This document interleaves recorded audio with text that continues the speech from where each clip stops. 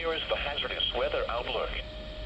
This hazardous weather outlook is for portions of north and central Georgia. For today and tonight, no hazardous weather is expected at this time. Numerous showers and thunderstorms are forecast for portions of central Georgia today, with the main risks being large hail over an inch in diameter, damaging wind gusts, frequent lightning, isolated tornadoes, and heavy rainfall. And moderate risk is in place for portions of far west central Georgia near Columbus. A flood watch has also been issued for west central Georgia. And now the extended outlook for the period Thursday through Tuesday.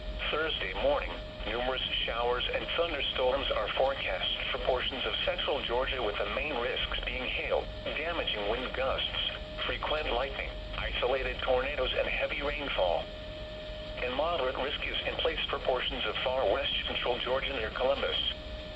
A flood watch has also been issued for west central Georgia.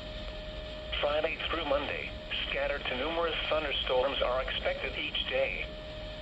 Storms will be capable of producing damaging wind gusts, localized flooding, frequent lightning, and hail.